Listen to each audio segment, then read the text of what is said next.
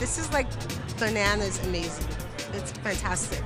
It ties brilliantly. I mean, we just came through a subway. That's pretty kind of surreal. It's like, wait, where am I for a second? So it's fun. It's really, I can't wait to see the rest of it. Oh, it's a real honor to play Peter, and I like this version of him too. It's Peter Parker at 40, and it's Peter Parker after he's past the thrill of being Spider-Man. So he's teaching the next generation. He's kind of a mentor to the Spider-Verse, and that's an exciting part to play. It feels like a blessing, you know. It's something I've always wanted since I found out about Miles Morales, and for that dream to come true is truly an honor. I'm excited to be at this event where there's a lot of kids who I think just saw the movie. And so it's been fun talking to younger people about what they think. And a lot of them think Miles is cooler than Peter, which I understand.